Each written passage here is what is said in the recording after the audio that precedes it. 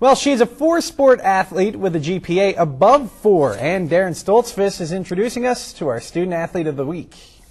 Jill Jackson is never satisfied.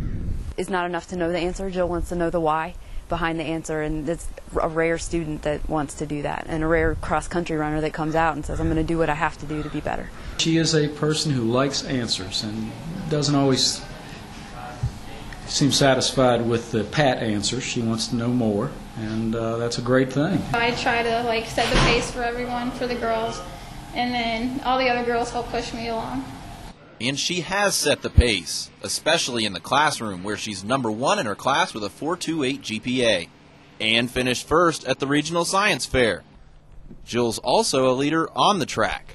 It's huge for the young girls, especially in a sport like cross country, which is really difficult. When the girls can look up and they see somebody like Jill who's putting everything they've got into it every day, is kind of helps to set the tone of the team. Jill has finished 3rd in the district cross-country meet twice.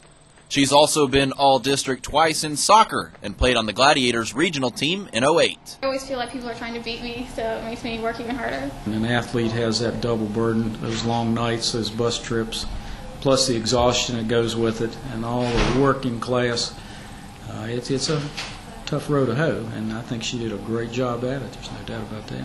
Jill knows that she has a lot of potential, and she does what she has to do to reach that potential, which is not something that is a common thing. At Riverheads, Darren Stoltzfus, WHSV Sports.